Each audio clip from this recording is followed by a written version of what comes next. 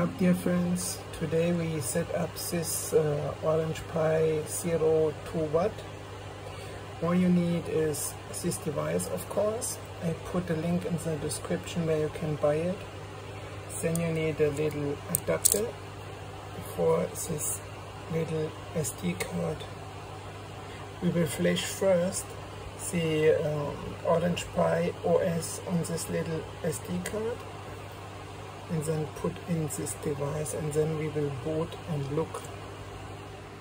Just visit the orangepi.org homepage, then you choose your device, in this case the orangepi 0.2. Scroll down and here are the official images. Not use this one here from Raspberry Pi, is not working, you go crazy. Just use this Ubuntu image, click download. Then you see here two versions, kernel 5.4, 6.1. Then you choose this one, 6.1. Then you go on download here. Then here open a window, prepare download, and one file will be zipped or something is meaning in English. This takes some time, so it will not directly appear in your download folder. It is still zipping, you see, and slowly takes some time. If zipping is finished, the download start, and directly that start 3 times the same file. I don't know, you can of course cancel 2 and only download one file, 1.7 gigabyte. It takes some time. My internet is slow here, not too fast, have to wait 20 minutes or something. So after download finished, you get this file here. It is a zip file. You unzip it, then you get this folder here. Then we go in this folder, and here you have another folder called for development boards with 1.6 gigabyte memory. Then you open this one, and then you see here 2 more zip files. And then you have here a desktop version and a server version. You extract this server version here. We not want the desktop, we only want the Linux server. If you extract this, you get this folder, and inside here finally is the image. This image we flash to our SD card with Balena Etcher. I use this program, there are others of course also, but this one is working pretty good for me. Takes some time to open.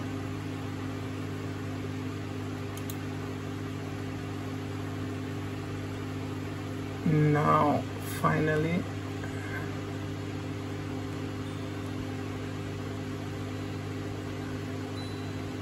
and now you start here, flash from file. You choose your image from the download folder I just showed you. Jamie server image. You go open. Then you select the target. I guess most of you know this already, how this works, and no explanation needed, but I want to do step by step.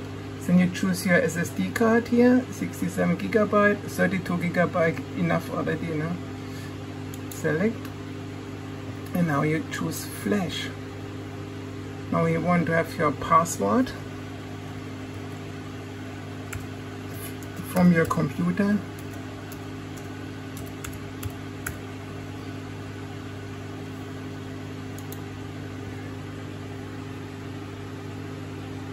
And now the program starts flashing the device. This will take some minutes. Depend if you have a good SD card, it goes a little faster. If you have a cheap one, it takes a long time. After you flash the file and after validating, you get on Mac at least, I don't know in Windows, but on Mac you get an error message like this medium cannot be read from your computer. but that is no problem. Just hit ignore, nobody cares, and then you can remove the SD already. Where it is here. So now we can put this one here into our orangepi. Little tricky with one hand.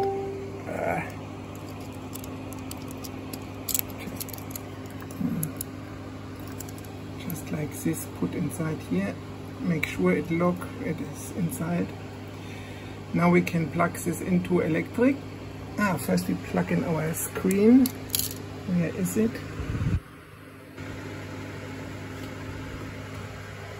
There's a cable here. Oh, what a mess here. Okay, this is a small HDMI. You need a cable like this. Normal HDMI not fit inside here.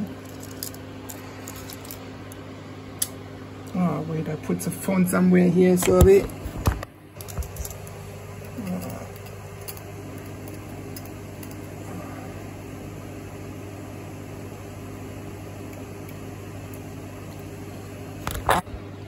Okay, now we have the screen plugged in.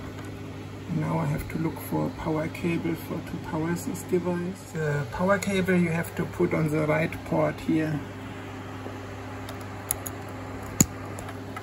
You see? Fall down, of course. It's light flashing already.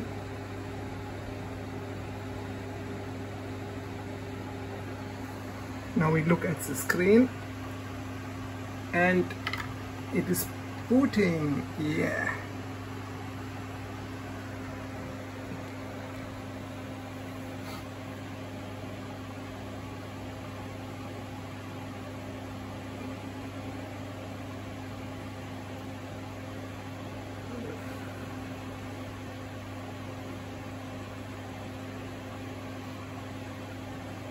Take a while.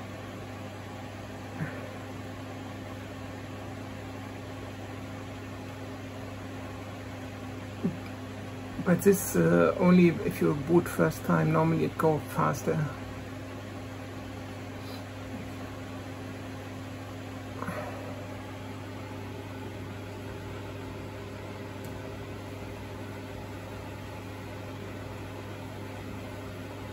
The first thing we have to do now, if it is finished booting, we have to set up the Wi-Fi.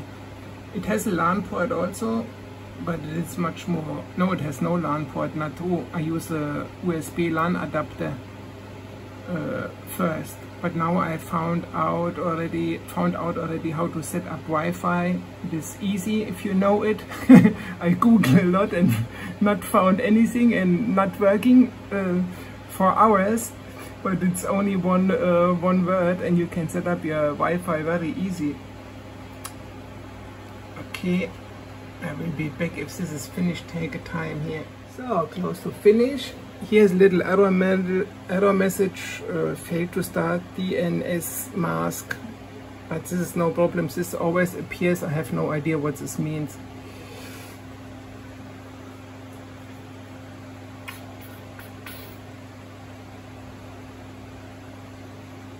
Now logging in.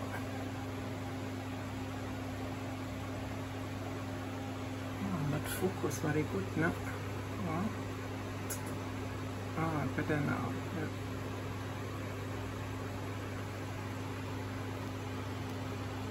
Okay, we are done.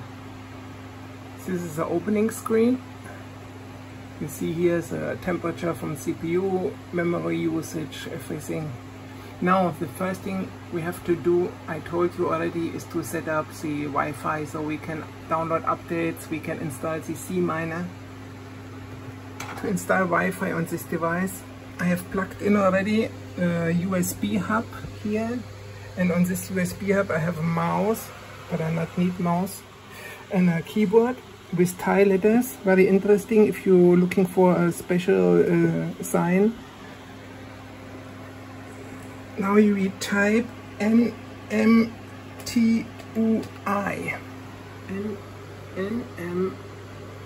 nmtui. nmtui. I will put everything in the description. Now the network manager open. You can go on edit a connection, activate a connection, or set system hostname. We go on activate connection, choose this with enter. Then you see all your available Wi-Fi connections. You choose whatever you want. I try this one here. Then you have to put in a password, of course, from your Wi-Fi.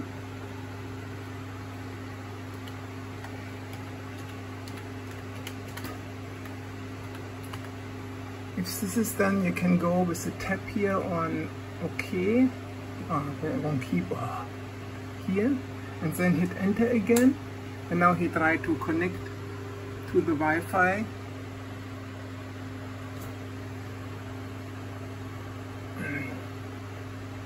Last time I did it with the other device, I need 3-4 times, but now directly working. Now, if you see here this little star here, then this Wi-Fi is activated already. Then you go all the way down to back, hit enter, and then again on OK. Here, no, this was wrong, sorry. Go back, and now on quit, I guess not. Have to go on quit. Yeah, we finish with this one.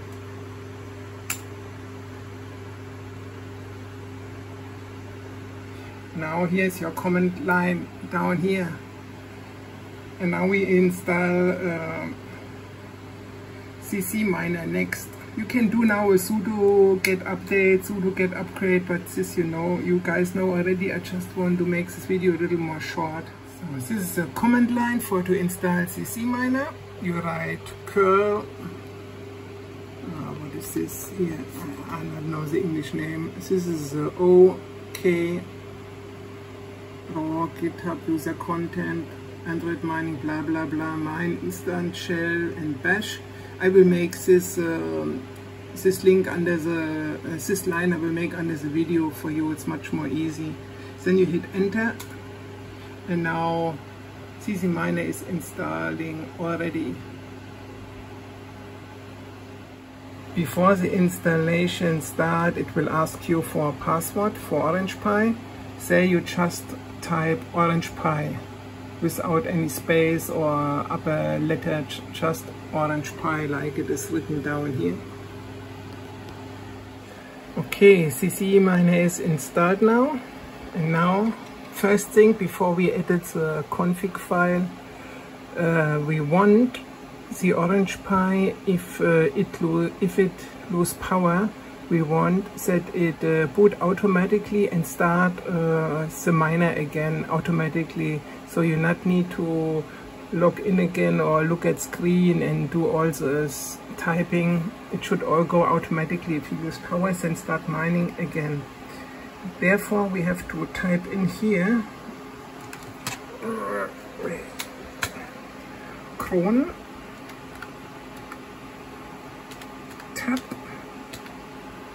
crontab space E. Hit enter, and then you see here you can select the editor 1, 2 or 3. We choose this only. This message only appears if you open the first time. Later it appears not anymore. But now we choose editor, so we take number 1. Hit enter, and now this field appears here. I don't know if you can see it good. Now we go down here with the cursor until we are here, you see, and there we write add reboot. Then you need this little, I don't know, it is called tilde in German, but I don't know in English, this little snake thing here.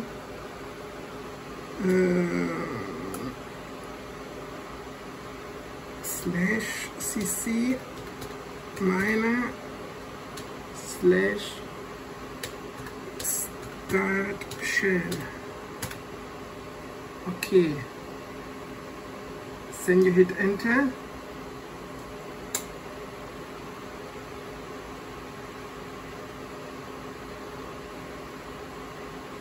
And then we have to save this.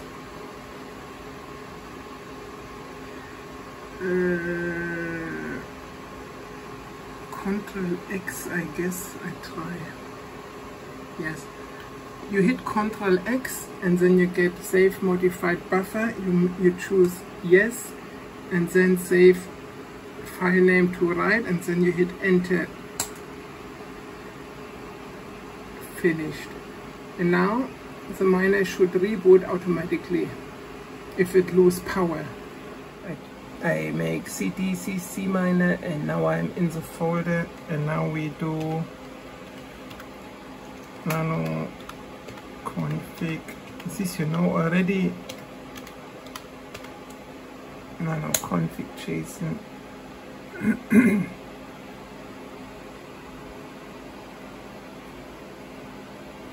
And then it open up here. Here you can put in your pool. Here your second address from pool. I always put here, I am with Viper at the moment. I use Singapore Viper and port, and here I use China Viper and port. And if this one is not working, it automatically switch to this pool. This is good. And here you put just your wallet address, dot, and then your worker name. That's it. Okay, I put now all my information inside the config file. SG Viper for Singapore and CN for China. Here my wallet address and orangepi number 2 because it's the second one. Then you hit Ctrl X to save. Then you hit yes and then enter. Now save. Now we can start the miner already.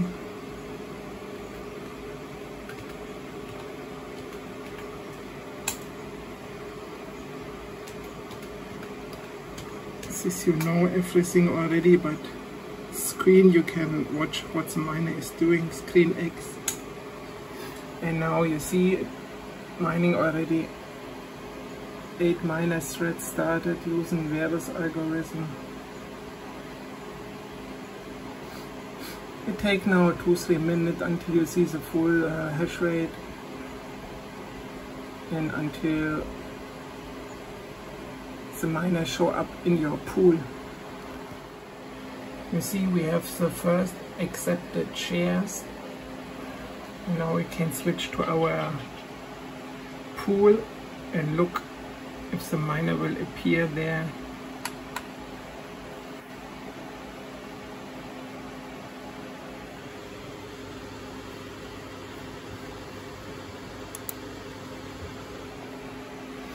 Here's our Viper pool.